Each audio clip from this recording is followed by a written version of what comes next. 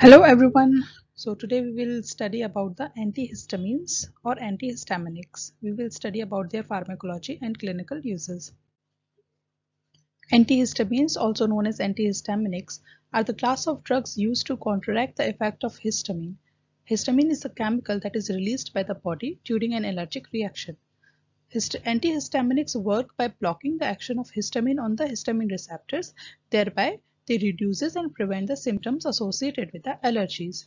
A primary therapeutic effect of the antihistamines include relief of the allergy symptoms. Antihistamines help to reduce the symptoms such as sneezing, itching, runny nose, and watery eyes by blocking the histamine-mediated responses. Anti-itching effects. By blocking the histamine receptors, antihistamines can reduce the itching associated with the allergic skin conditions, insect bites, and hives. Sedation. First-generation antihistamines can cause the drowsiness and sedation due to their ability to cross the blood-brain barrier and affect the central nervous system. Next is the antiemetic effect. First-generation antihistaminics have antiemetic properties also, making them useful in the prevention and treatment of the nausea and vomiting. So these first generation antihistamines were the earliest antihistamines developed and are known for their sedating effects. They work by binding to and blocking the histamine receptors in the various tissues, including the blood vessels, respiratory tract, and the central nervous system. This binding prevents the histamine from showing its effects, leading to reduction in the allergy symptoms. All the available H1 receptor antagonists are the inverse agonist that reduces the activity of the receptor. These receptors inverse agonist reduces the activity of the receptor, and they also compete with the agonist, that is histamine, for binding to the histamine receptors. Now, what is the inverse agonist? Inverse agonist is a drug that binds to the same receptor as an agonist but induces a pharmacological response opposite to that of the agonist. Like a neutral antagonist has no activity. They are also sometimes called the blockers like alpha blocker, beta blocker, calcium channel blockers, but the inverse agonist has opposite action to those of the agonist. Like histamine, when the histamine binds to the histamine receptors, it produces a fully active conformation, and this fully active conformation produces the response. Histamine receptor will give the response. But when antihistamine binds to the histamine receptor, it yields an inactive conformation. Now we will see what are the effects of the antihistamines on the physiological system. First, we'll study about the smooth muscles. Now, H1 antagonists inhibit most of the effect of the histamine on the smooth muscles, especially the constriction of the respiratory smooth muscles. Now, H1 antagonists inhibit both vasoconstrictor effect also and to certain extent vasodilator effect also. Now, vasodilator effect on the smooth muscles or the endothelial cells is mediated by both H1 receptor and H2 receptor. H1 antagonist inhibits the more rapid vasodilator effect mediated by the activation of H1 receptor on the endothelial cells. But the remaining vasodilation, that is due to the activation of H2 receptor on the smooth muscles, that will be antagonized or suppressed by the administration of the H2 receptor antagonist. So H1 receptor antagonist to a certain extent reduces the more rapid vasodilator effect that is mediated by activation of the H1 receptors. Next is the immediate hypersensitivity reaction or anaphylaxis and allergy. Now, during the hypersensitivity reaction, histamine is one of the many potent autocoids released. Many autocoids are released during the allergic reactions.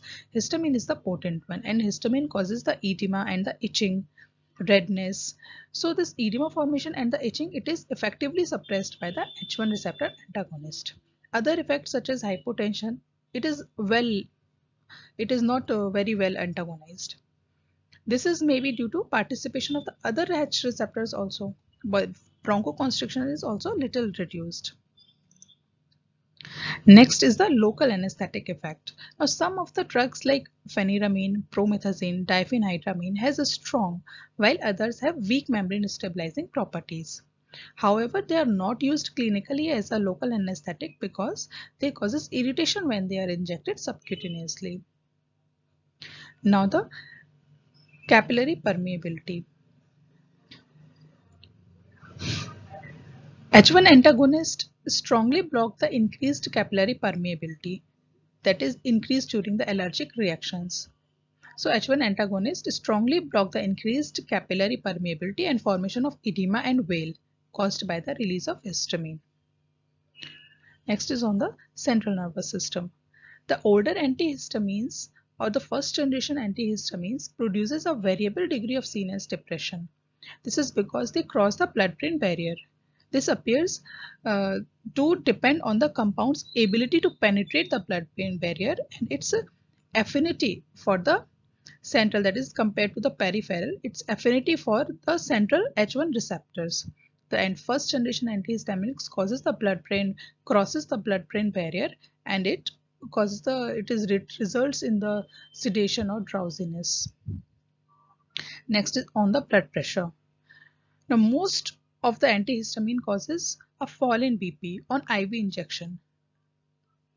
However, this is not evident on the oral administration. Now, H1 antihistaminics are classified in three categories: highly sedative, moderately sedative, and mild sedative. Highly sedative includes diphenhydramine, dimenhydrinate, promethazine, hydroxyzine. Moderately sedative are phenyramine, cyproheptadine, meclizine, and cinnarizine. Mild sedative are chlorphenyramine, dexchlorphenyramine, triprolidine, and clemastine. Now, first generation antihistamines also have additional properties like anticholinergic property, that is blocking of the action of the acetylcholine.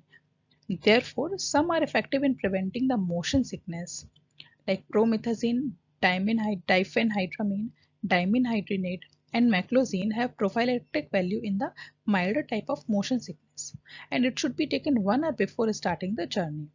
Promethazine can also be used in morning sickness, drug-induced and post-operative vomiting, and radiation sickness also. It also has anti-emetic effect. Anti-emetic effect is preventing the nausea and vomiting. Like promethazine controls the vomiting of pregnancy and other causes. Also, promethazine and few other antihistaminics reduces the tremor, rigidity, and cyalloria, that is hypersalivation of Parkinsonism, because of the anticholinergic and the sedative properties. Cyproheptadine have appetite stimulating effect, therefore it is used to increase the appetite. Cinnarizine have additional anticholinergic, anti-serotonin, sedative, and vasodilator properties, which has been widely used in vertigo. So dimenhydrinate is the another effective anti-vertigo antihistaminic. Chlorphenyramine, diphenhydramine, and promethazine are constituents of many popular cough remedies also. Now we'll study about the pharmacokinetics. What is the absorption, metabolism, excretion, distribution? So conventional H1 antihistaminics are well absorbed orally and by the parenteral routes. They are metabolized in liver and excreted in urine. They are widely distributed in the body and enters the brain. They crosses the blood-brain barrier. The newer compounds penetrate the brain poorly, accounting for their low or absent sedating effect. Like second generation antihistaminics, they have low or absent sedating effect. Therefore, they can be used while driving in the daytime.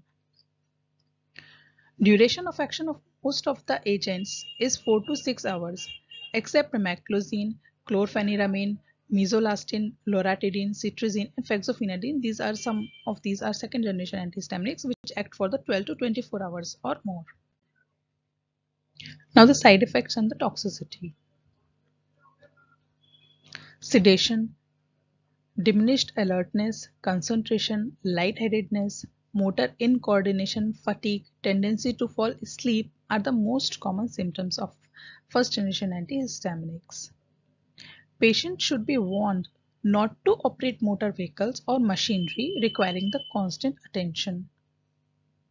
Dryness of the mouth, alteration of bowel movements, urinary hesitancy, and blurring of the vision can be due to anticholinergic property. These are the side effects of the first generation antihistaminics. Acute overdose produces the central excitation, tremors, hallucination, muscular incoordination, convulsions, flushing, and hypotension and fever also. Now, second generation antihistamines. These are newer antihistamines that were developed to reduce the sedating effect of the first generation antihistamines. They are more selective in targeting the peripheral histamine receptors and have limited penetration into the central nervous system. As a result, they produce less sedation and these are preferred during the daytime. Higher H1 selectivity and no anticholinergic side effects. Additional anti-allergic mechanism is also shown in the H2 in this second generation antihistaminics apart from the histamine blocking. Some also inhibits the late phase allergic reaction by acting on the leukotrienes or by antiplatelet activating factor effect. They have poor antipruritic, antiemetic and antitussive actions. So they are not generally used in the cough syrups. They are not used to decrease the vomiting, or they are not much used for the itching. They have poor antipruritic, antiemetic and antitussive actions.